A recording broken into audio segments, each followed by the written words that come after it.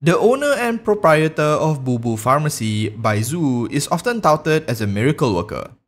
He is often described to be able to do wondrous things and heal ailments where other medical practitioners could not.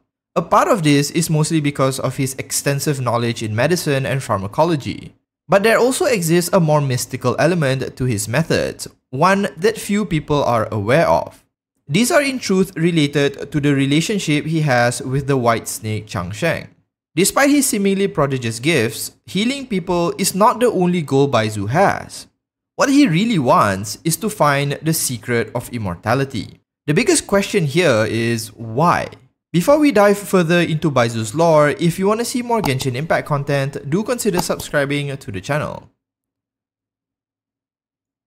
In order to understand his motivations, we have to go back into the past. More precisely, we need to understand what exactly Changsheng is and what relationship they have with Baizhu. A long time ago in a galaxy, in Liyue, there was once a village stricken with plague. The doctor of this village had endeavored to find a cure and in his pursuit sought out an exceptionally skilled herb lord known only through legends. This herb lord was said to have the knowledge and skill to cure nearly any ailment, and many sought their knowledge.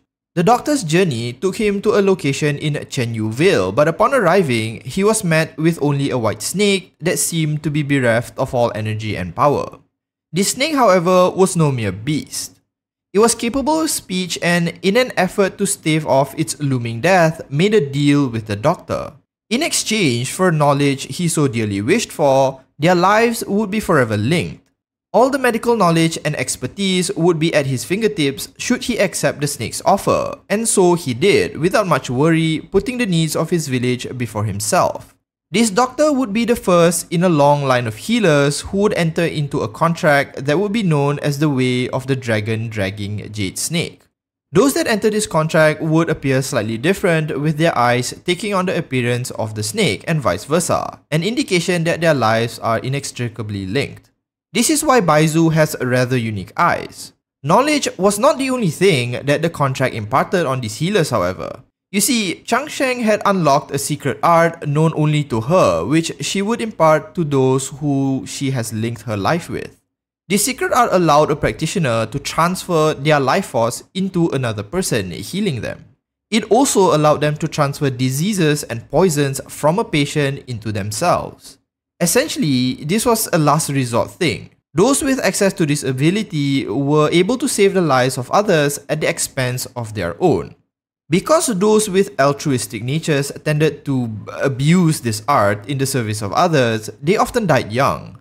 Each time, they would pass on Changsheng and the contract to their successors. And so, a long line of hosts would be created. Many of these successors were more than happy with this exchange, all the way until Baizhu's master. Baizhu's master was the same as his predecessors, more than willing to accept the exchange of his life in order to save others.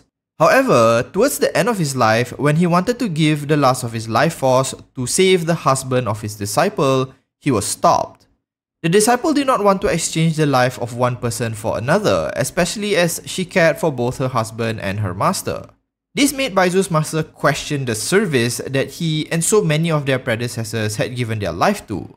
Before he passed away, he would, like many in the past, hand over the contract to his disciple, in this case Baizhu, but along with it, he tasked Baizhu to solve this conundrum. Can you really save the lives of others if it meant the death of your own? And was there a better way? Baizhu's answer to this is why he has pursued immortality so fervently.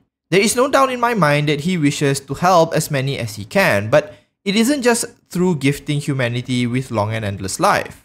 Rather, he wishes to ensure that none would have to take the burden of this contract that has taken the lives of many of his predecessors. But at the same time, he does not wish to let Changsheng die either. With her death, not only would he lose a friend, but also the benefit of her ability and knowledge that has helped out countless people in the past and even today. So in Baizhu's mind, the simplest solution would be to become immortal. That way, Changsheng would not have to die, the price of the ability would not lead to his death, and the general populace can continue to benefit from Changsheng's knowledge and Baizhu's expertise. His true intentions makes it rather sad to me that some in Liyue who speculate on his activities would assume he was doing it all for some selfish reason. I suppose in a sense he is being selfish, wanting to save everyone, but stubbornness in such a pursuit is an overall good thing. His resolve to endeavor on this solution, despite it being practically impossible on paper, is also why he was granted a vision. Changsheng mentions that even the gods themselves are said to not have true immortality and likely covered this knowledge should he actually succeed, though I believe his vision is more related to his resolve rather than discovering immortality itself. Now, one thing that may be a bit of a mystery here is what exactly is Changsheng?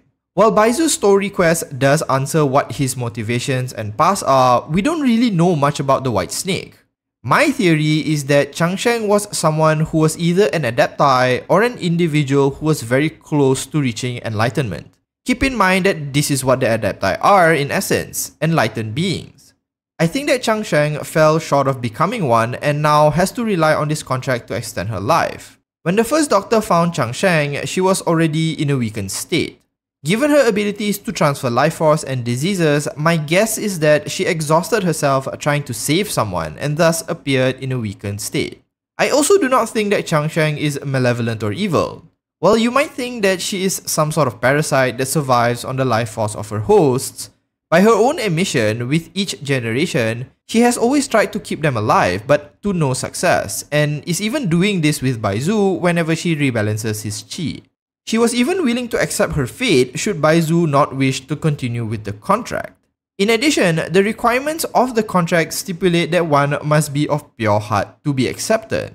These all point to the possibility that she might not be a malevolent being and unlikely to be evil or have some ulterior motives.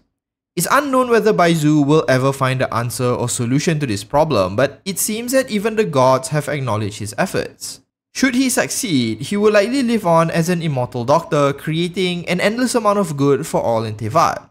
If he fails, then many would likely be bereft of his and Changsheng's skills as medical practitioners. That does it for this video though, and if you enjoyed it, do consider liking and subscribing, and I'll see you in the next one. As usual, have a nice day.